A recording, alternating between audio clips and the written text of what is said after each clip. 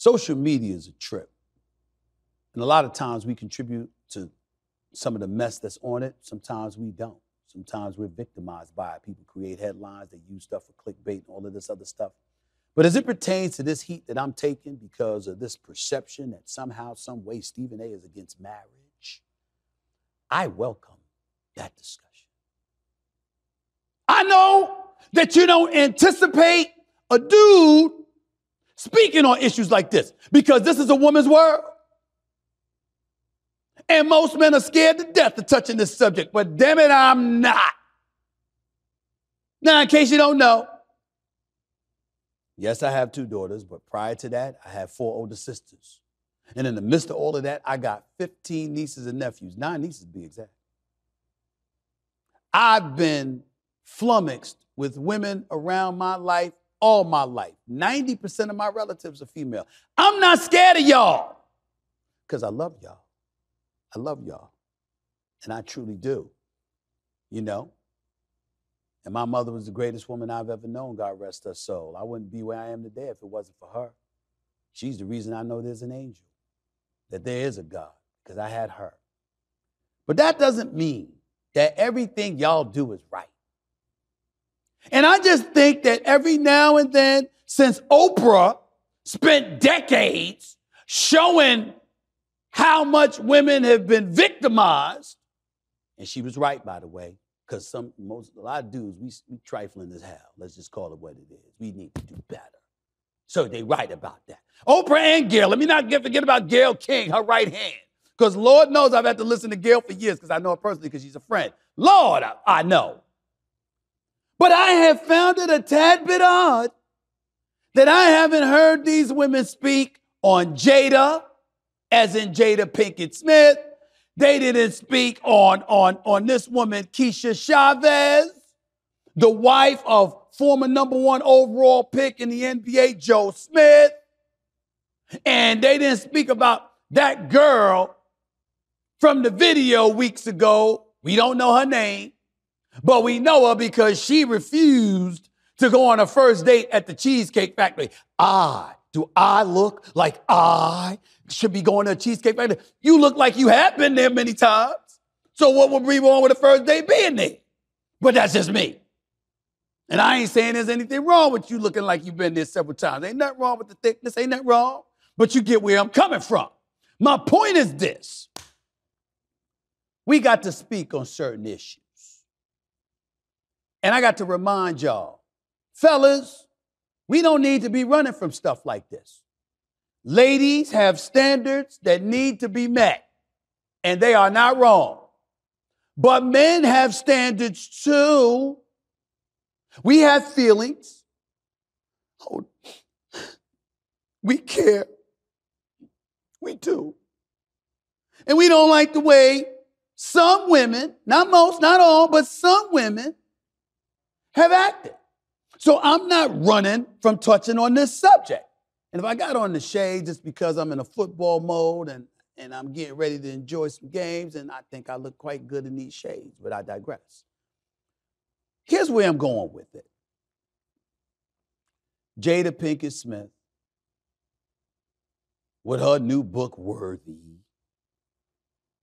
and telling her personal business about Will Smith over the years, I thought engaged in a level of emasculation that was incredibly alarming. So much so that women should have been willing to speak out about it quicker than men.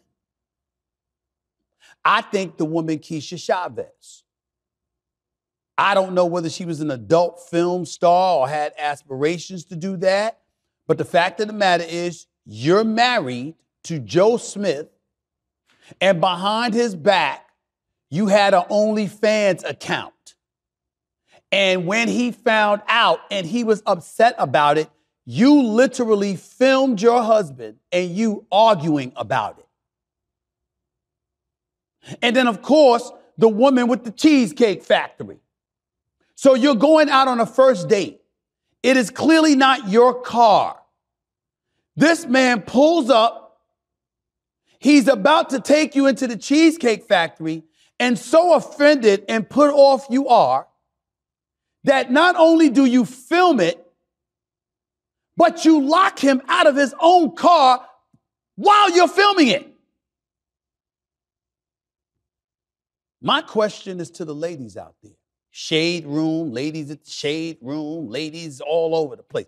My question is, y'all, forget the fellas for a second. Forget the fellas. What's right about that? What's right about that? My question to the ladies is, how many times are y'all gonna let other ladies give y'all a bad name? Because now I refuse to believe that 1% of the female population condones that. Condones their business being displayed and disseminated publicly when it's clearly a private matter. I refuse to believe that y'all think that's okay.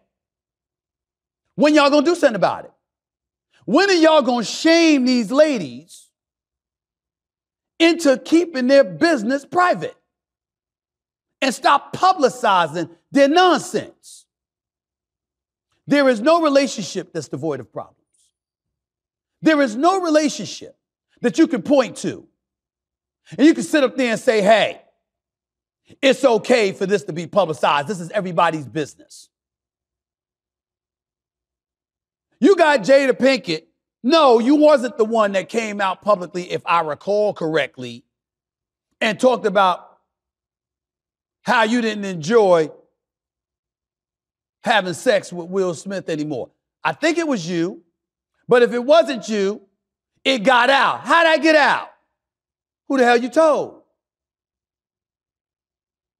Your children clamoring for Tupac, who've been dead for 30 years practically, almost.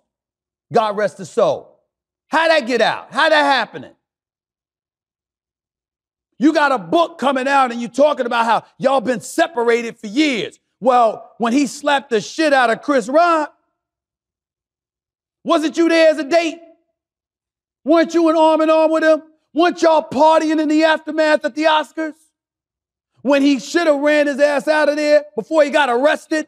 Because he could have been arrested if Chris Rock wanted him to. What about that?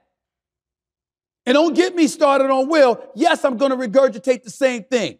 Will Packer, first black man producing the Oscars. Compromise the night for him. Compromise the night for Chris Rock, 60 pounds lighter than you, and he's the one you chose to slap. Then on top of it all, my brother Antoine Fuqua, directing and producing Emancipation, which, by the way, based on Will Smith's performance, I believe was worthy of an Oscar. Or at least Oscar consideration. But no, that went out the window because of the slap. And don't talk to me about him being banned for 10 years from the Oscars. I was told he didn't even want to go that night. Then everything happened. But all of a sudden, all of these months later, well, she didn't really know. She didn't really realize that he had sat up there, and you know what? It was like, yo, she didn't even know that he had got slapped or anything like that. She didn't know it was real. Really? Really? And by the way, I never got into, nor am I going to now, don't think I didn't notice, I completely agree with Jim Carrey. Actor Jim Carrey and comedian Jim Carrey, who went off, not only talked about how he would have sued, but he also talked about how appalled he was that folks in Hollywood stood up and applauded Will Smith once he received his Oscar, and they acted like nothing happened. All of that backdrop, and she still comes out with a book telling more of their personal business. Ladies, I know a lot of y'all have spoken about it, but as far as I'm concerned, ain't enough. And the girl, Chavez, you on OnlyFans, and you were involved in adult film before he met you?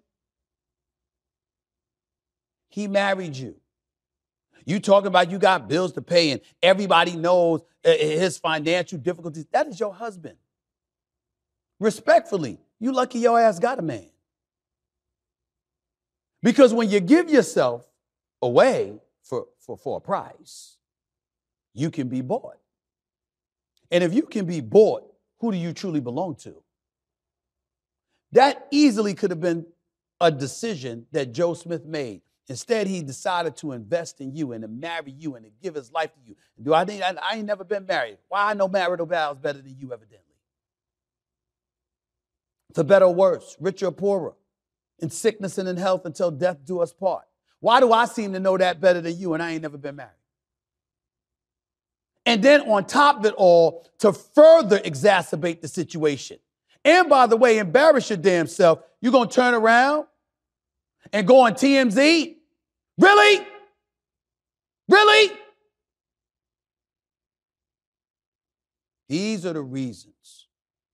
Now, y'all might look at it and y'all might say that along with the girl with the Cheesecake Factory. Good luck keeping a man with that attitude, by the way. I'd have took your ass to White Castles personally. I mean, that's what I would have done just to spite you after that. Not before, but after that. Yeah, after that, I'd take your ass to White Castle. Because I don't know if y'all know this, White Castle is the best laxative in the business. I'm tell you right now. You got gas issues or whatever the case may be, you go to White Castle, bro, it's going to get resolved. I'm telling you, whatever's in your system's going to come out. You know what I'm saying? Anytime I need to go to the bathroom, I go to White Castle because I love me some White Castle. It tastes delicious. And it doesn't stay stuck in your stomach when you get bloated and stuff like that because you don't want to be bloated. You want to walk around feeling like you got a pot belly. You want to let it out. You want to let it out. Anybody out there walking around with a stomach and you're feeling too bloated, go eat White Castle. It'll come out. It'll come out. I'm trying to tell you right now. It's just my personal opinion. I don't know this for sure, but I love White Castle. Love White Castle. Absolutely love it. But I digress. My point in saying what I'm saying is very, very simple. At the end of the day, I'm bringing up all of these stories for a reason. It's time for the ladies to step up and call out these trifling ass women that be doing this stuff to men. Y'all don't hesitate to call us out. Y'all don't hesitate to call us out. When we doing something wrong, what about when y'all doing something wrong? I'm talking about as a gender. Men screw up all the time. And when we screw up, we deserve to be called out for it. Privately, not publicly. But if our business is public, you will call us out. Why give these women a pass? Why make it okay for them to continue to show their face, saying and spewing things that they say and spew? Why? You're not going to encourage people to come together as one if you don't step up and start calling this stuff out. You see, when the Stephen A. Smith show comes back in full throttle, starting the 14th, when I'm in my new studios, let me tell you something. One of the things that we're going to make a point of doing, we're going to touch on all of these issues. We're going to make sure we ain't running from anything. We're going to make sure that fairness is the order of the day, and we're paying attention to what's right and what's wrong for everybody, not just for y'all. Want to make the world a better place? Let's do better. Stop letting these people get away with stuff. Let's not let people publicize folks' business. Joe Smith don't deserve to have everybody know how broke he is, assuming that's the truth. Will Smith, despite his transgressions against Chris Rock, which deserved nothing short of an ass kicking, Will Smith is still a good guy that continues to show how great of a guy he's been to Jada Pinkett Smith. Regardless of what she might have on him, what wrong he may have done or whatever, he don't deserve that because he certainly don't talk about her business. And he ain't profiting off of it either. And the girl with the cheesecake, you know, come on now. You know good and damn well you've been to Cheesecake Factory several times. I could see it. You know you have. You understand? What was it? Chicken sandwich? Shrimp scampi? Fettuccine Alfredo with shrimp? Burgers? Something? You know. Stop it. You know. You've been to quite a few family barbecues, so you damn sure been to Cheesecake Factory too. And to Joe Smith's wife,